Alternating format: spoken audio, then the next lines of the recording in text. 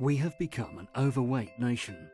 With over half of the adult population and almost a third of all children overweight, we are clearly in need of a change in direction. Modern lifestyle has contributed. Lack of exercise, hectic lives, and fast food that's sometimes more popular than home cooking. Throughout this series, we will be exploring key components of health and fitness by speaking to leading experts with regard to diet, exercise, and simple lifestyle changes. Rosemary Conley celebrates her 40th anniversary this year, having launched her diet and fitness business in 1971. Rosemary shares with us her wealth of knowledge and expertise. Dieting is a funny word because dieting is looked upon as being, a punitive prison sentence where you have to eat crisp breads and lettuce to lose weight. When in actual fact it doesn't have to be like that, and in actual fact dieting should be thought of as much more to do with everyday eating. Let's eat a healthy diet, nothing to do with thinking it's at all punitive, but choosing a healthy direction. My diets are based on low fat, and they're based also on counting calories, because calories are really like the currency of the energy value of food and the fattening power of food. My name's Gwen Cherry and I've known Rosemary nearly 40 years. I started at Rosemary's class I think about 1978 when I was quite overweight, and I've been with Rosemary. I do cashiering for her. She's really changed my life because I used to be such a frightened person, no confidence or anything. Trying to stick to a diet years ago, now it just comes natural. It's just a way of living, and if you want to look good, you've got to feel good. You've got to have confidence in yourself, and you've also got to stick to your diet. Nothing is better than being slim, attractive, and just being yourself. It's really important to educate our children from a young age to eat healthily, and they should be introduced to vegetables early on. And I think it's very sad when children are enticed to eat when they get a little bit picky, and so they end up with their fish fingers and their chips, neither of which I would criticise as their food items in themselves, but not every day. And they should be able to have, a boiled egg for tea, or a poached eggs on toast, or beans on toast, or something like that, and get used to all the different flavours. And that's something which you reach a certain point later on in life and you think, oh, no, I don't like that. Whereas if you're educated at an early age, it's much less of a barrier. If we get the children when they're younger, it's much, much better.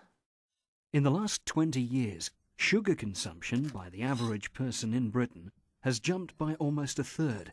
We spoke to Splenda, who've developed a low-calorie alternative to sugar. The company Tate & Lyle, the sugar people, produce the sweetener sucralose, which is the sweetening ingredient in Splenda. Sucralose is made from sugar, tastes like sugar, but is not sugar. Sucralose was first discovered in the UK in 1976, and Splenda was launched in the US in 2000 and in the UK in 2002. Splenda was the first brand to be made with sucralose in the low-calorie sweetener category. Splenda granulated works best in recipes where the main role has a sweet flavour, so things like fruit pies, puddings, sweet sauces, glazes, cheesecakes even, things like that. And I'm going to show you how to make some blueberry muffins. So first up, the important thing to remember when making muffins is you want to mix your wet ingredients in one bowl and your dry ingredients in another. I've got my oven preheated on gas mark 4 or 180 degrees C, and I've also got my muffin case ready. Now it's important to get all these things ready before you start making your batter, so that the batter doesn't have to wait around. So wet ingredients, 4 tablespoons of vegetable oil going in. Next wet ingredient is a teaspoon of vanilla. Now you just need 1 egg, so crack your egg in. This is such a quick recipe to do, especially if you've got friends coming over. Skimmed milk, so 175 mils.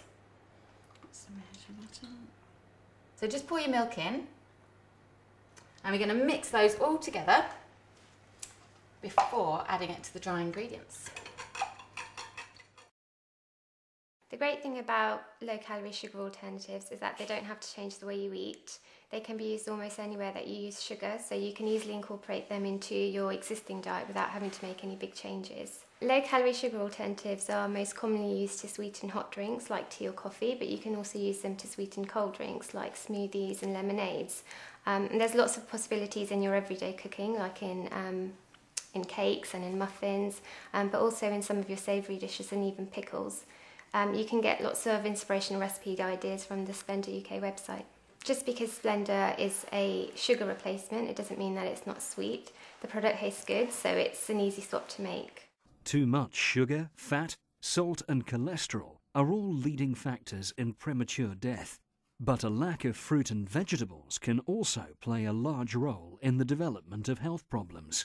We spoke to California Raisins Administrative Committee about the health benefits and versatility of raisins. California Raisins are a collective of 3,500 growers and 20 or so packers. Collectively they produce around about 300,000 tonnes of raisins annually. 200,000 tonnes of that would be consumed domestically in the US and 100,000 tonnes will be exported. The UK is the largest dried vine fruit market in the world. The UK is also one of the largest importers of California raisins. What is a raisin? It's effectively a dried grape. It still amazes me how many people don't actually know that. But in our case, in California Raisins' case, it's a Thompson seedless grape, a particularly green variety. Obviously, you don't see it as green when it's dried because as it dries, it turns brown. And the sugars will caramelise over a 3-week period whilst it lies on the ground and is turned into a much darker fruit, obviously. And that's the raisin that everybody comes to recognise in this country. My name's Neil Forbes and I've got a restaurant in Edinburgh called Café St Henri, and I'm here today to show you how versatile California raisins can be. So I'm going to show you a very quick, simple, easy, delicious, tasty dish with chicken, watercress, red peppers, red onions. Got some wonderful ingredients here, red peppers here. Of course, we'll just start the process of rubbing this in a good bit of British rapeseed oil and a good bit of salt. I'm going to roast this in the oven because what we want to do is to remove the skin from this.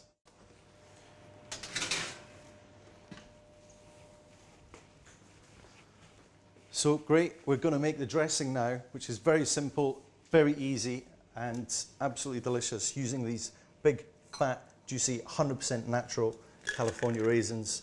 We're going to make this puree, if you like, which is going to be intensified with the addition of a handful of capers, which has got that kind of salty, sweet flavour.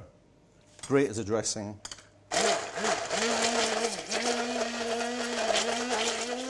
So they're going to puree up.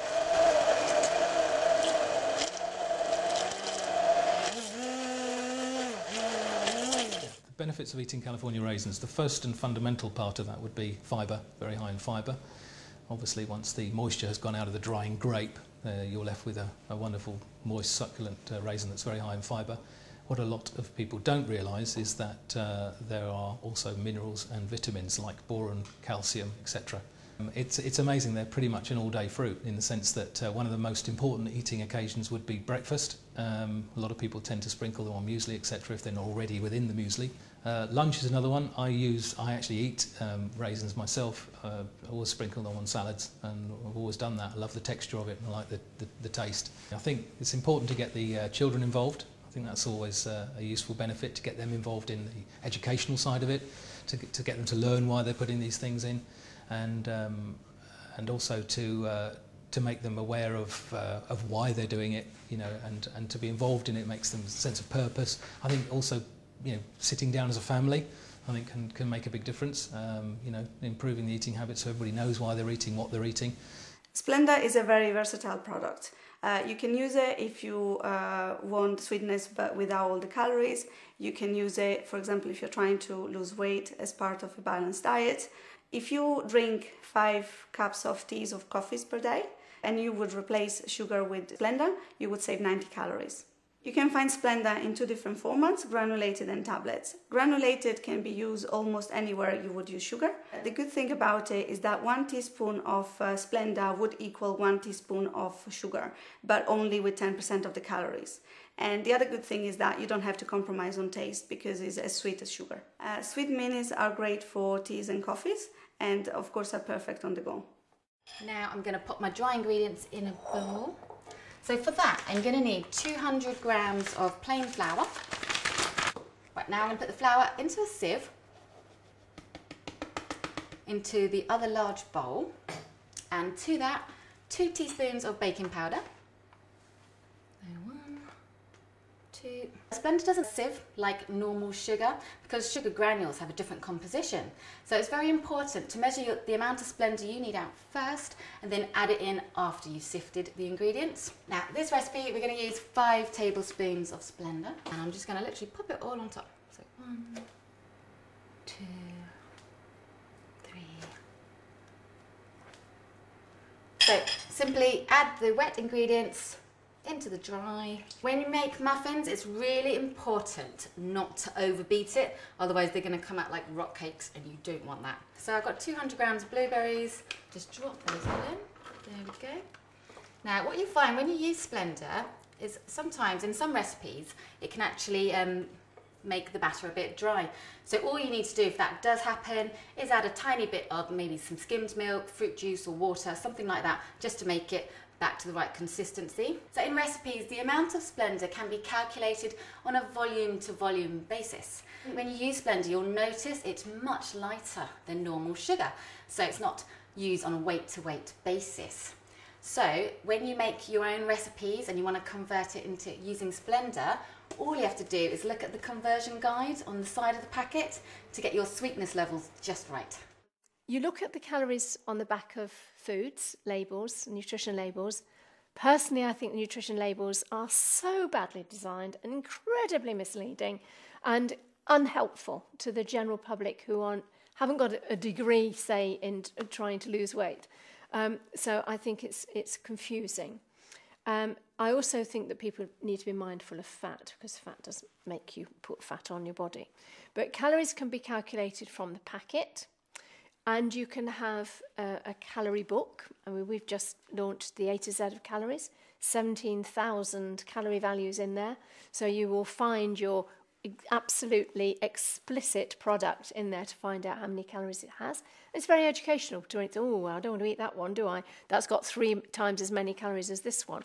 And over time, it's a bit like your shopping list. There are certain foods that you as an individual like and eat. And you soon learn how many calories are in those foods. What is your favourite drink? Do you eat bread or do you have pita breads?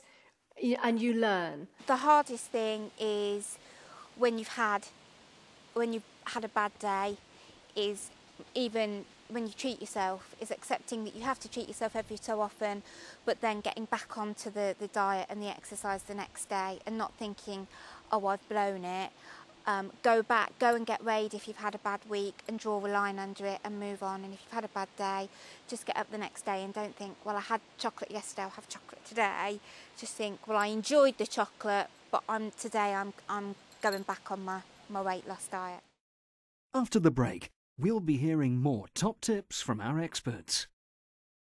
You know you are my sugar. Love sugar? Then you'll love Splenda. It's made from sugar, tastes like sugar, but it's not sugar. It has just a fraction of the calories of sugar. Discover Splenda, because it's the little things that make a big difference. And now you can enjoy all the sweetness you love wherever you are. If you love sugar, then you'll love Splenda Sweet Minis. Gee, Debbie, your nails look fantastic. What have you got on them? Well, thanks, Andy. It's Biosculpture Gel. What's that? It's a gel that goes over your own natural nails and your toenails as well. It doesn't chip, it doesn't wear, it lasts for 3 weeks. It also has got a little bit of protection to your nails, so my nails never break. Sounds see your terrific. nail. Andy, you I need do. to come to the salon that I go to. Oh, I think I should.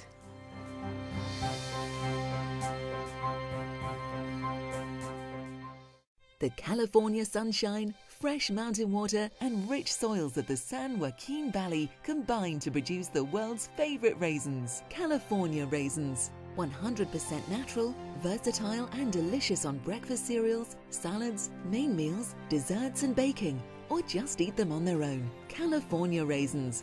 Ask for them by name, the world's favourite raisin. To try for yourself, visit our website and we'll send you a recipe book packed with great ideas. You know you are my sugar. Love sugar? Then you'll love Splendor. It's made from sugar, tastes like sugar, but it's not sugar. It has just a fraction of the calories of sugar. Discover Splendor, because it's the little things that make a big difference. And now you can enjoy all the sweetness you love wherever you are. If you love sugar, then you'll love Splendor Sweet Minis.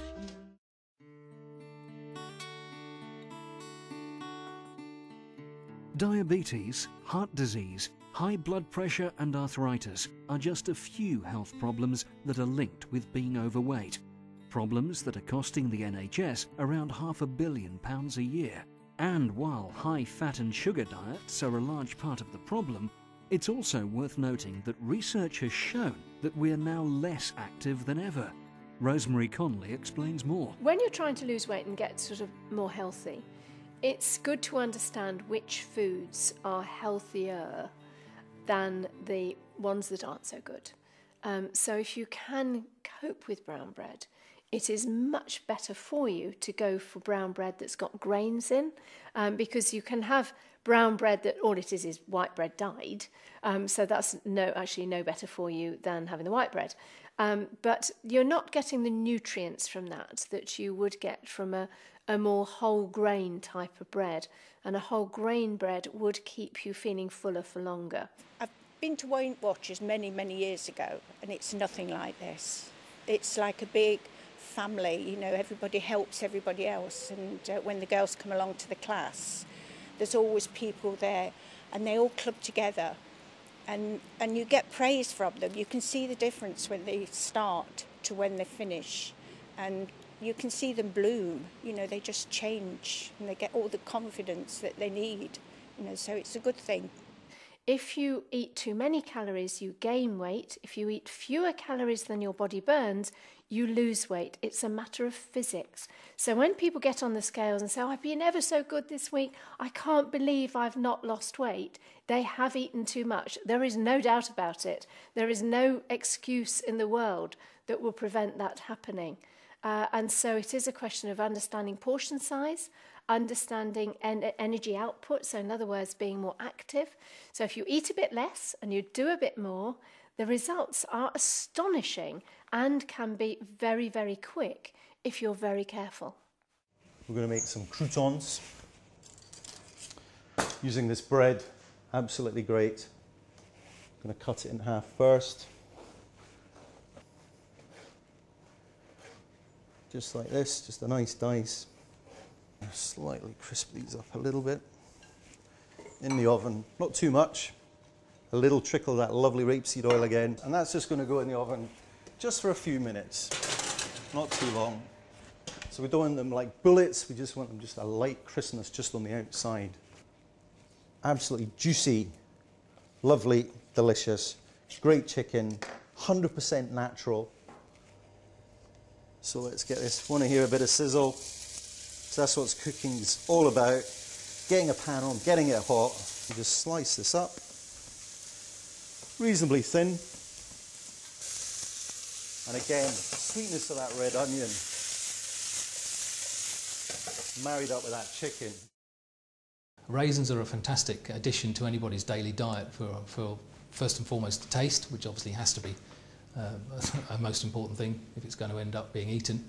The other thing, of course, is that with that goes a whole load of health attributes like fibre, as I said before, and also the other vitamins and nutrients, and the fact that raisins will literally accompany any type of meal at any time of the day. So just see that just starting to blister. Get a nice strippy kind of cut on the pepper.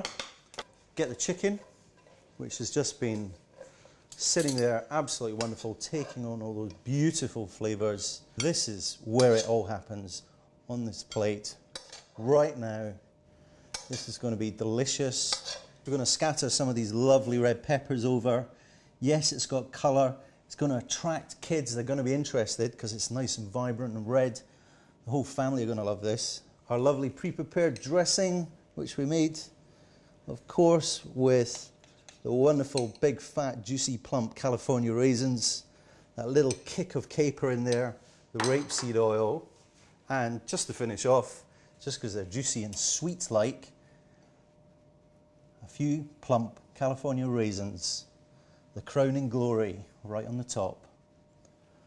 Dieting is a very personal thing, so what may work for one person may not work for the other. But generally, a healthier diet where you have a variety of foods, but in balance and in moderation, can mean that the diet may be more sustainable in the long run, so it can help you to lose weight and keep it off. To eat more healthily, it's important to reduce your intake of fat, particularly saturated fat, sugar and salt. And an easy way to do this is to look at nutrition information on food labels and compare similar items so that you can pick items which are lower in all of these nutrients. And that can also help you to monitor how much fat, sugar and salt you're having throughout the day. It's also important to watch your portion size, because even if you're eating a lower fat meal or something that's healthier, if you end up having too much of it, it can mean that you end up having too many calories, which in turn can affect your weight.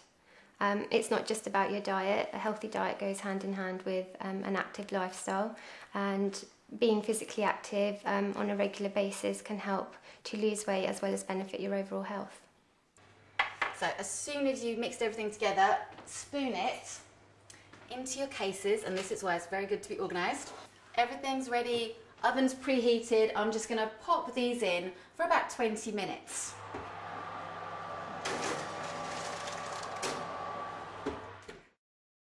So when cooking with Splendor, it's important to check your baking maybe 7 to 10 minutes before the suggested cooking time, as some recipes cook a little bit quicker when using Splendor.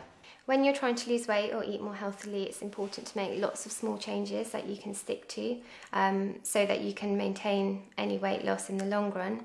So for example, if you replace sugar with a low-calorie sugar alternative, it's important to remember that that is one of many other steps that you can take to improve your health and help you lose weight. I think persistence is probably the key thing.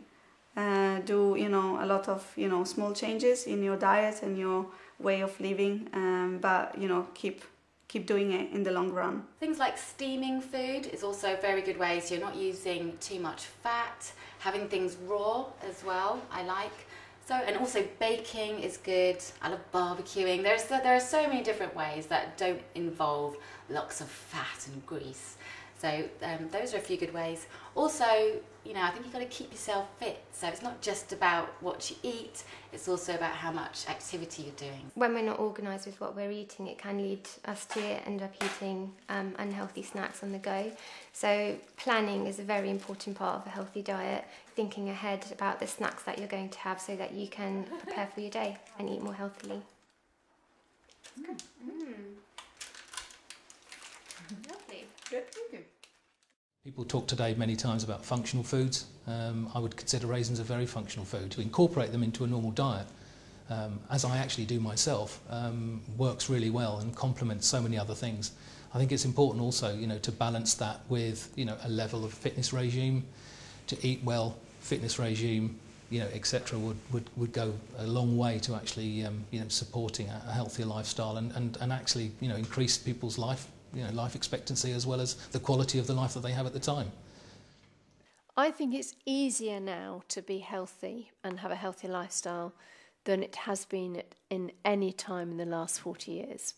We have thousands of healthy low-fat foods around. We have beautiful fruits, exotic fruits in the supermarkets every day of the year. We have the opportunity to go out and about and to exercise in all manner of ways that you couldn't have done 40 years ago. Having said that, 40 years ago, we had to live a certain way. We perhaps didn't have a car. You probably had a twin-tub washing machine. You had to do a load of lugging about with your washing. and you didn't have, you may not have had a dishwasher, you may not have had, you certainly wouldn't have had a microwave, and you certainly wouldn't have had a computer. So those are the things that we need to compensate, the fact that we are now sitting behind a computer screen, and in those days we were doing much more, communication in other ways. But it's all about choices. And we have so much choice now, and yes, there's so much wasted food, which is a tragedy, absolutely awful, and what we should do. And I think one of the upsides of the difficult economic climate is that we think twice about what we buy from the supermarket, and we don't get sort of embroiled in the buy one get one free and get one free even, and we don't go and sort of buy a whole packet of stuff because it's big and cheaper. We actually are more economical and frugal. We end up not throwing as much food away, hopefully. But I think we need to be mindful of that. And I also hope that the difficult economic climate will help people to do more home cooking and to be educated to eat with less fat, cook with less fat, buy low fat, and learn how to cook low fat to the benefit of them and the whole of their family. I know what it's like to feel overweight and not have any confidence in yourself, but now I bubble with confidence. I'm just me. This is what you get. This is me. Join us next week for some more top tips that can help you in your quest to lose weight and keep it off.